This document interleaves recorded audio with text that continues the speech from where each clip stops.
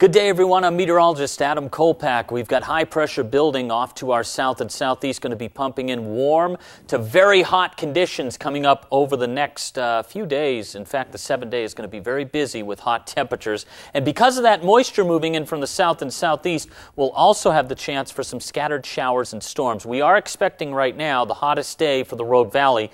Well, it's going to be on Friday. Our temperatures for the coast, generally in the 50s overnight. We may see some areas of low clouds later tonight into tomorrow morning. More sunshine developing for your Friday. And high temperatures generally in the 60s, 70s for Brookings, going for 75. The wind out of the north-northwest, 10 to 20. As we move inland for the West Valleys, lows will generally be in the 50s and 60s. I'm going for 63 in Medford, 57 for Cave Junction. Same deal for Wairika. The wind out of the north-northwest, 5 to 15. Could be some higher gusts into this evening, then calming down.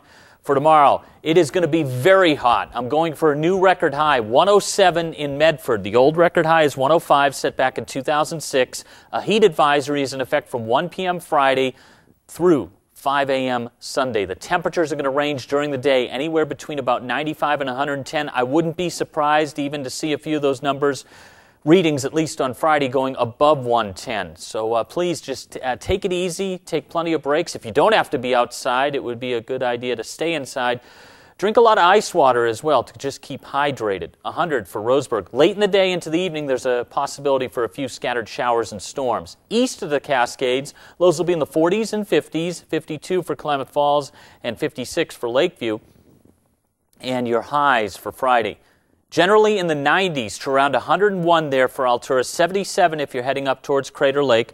The record high for Klamath Falls is 95. I'm going for 99, so that's a big win, as in dropping the old record high. And a chance for some scattered showers and storms later in the day into the evening hours. For the Rogue Valley, you see those numbers. Basically, everything is 100 or above for the next 7 days. We have plenty of sunshine mixing in with some clouds. Now, during the afternoon and evening hours, that's the best chance of seeing some scattered showers and storms. Even at night, it's going to be relatively muggy with lows in the 60s and 70s. Not as cool as it has been overall. Klamath Basin, you have highs in the 90s to around 100. Lows generally in the 50s and 60s. I put in a possibility for a scattered shower or storm, mainly during the afternoon and evening hours for each day, although I cut it down to slight chances Tuesday, Wednesday, Thursday.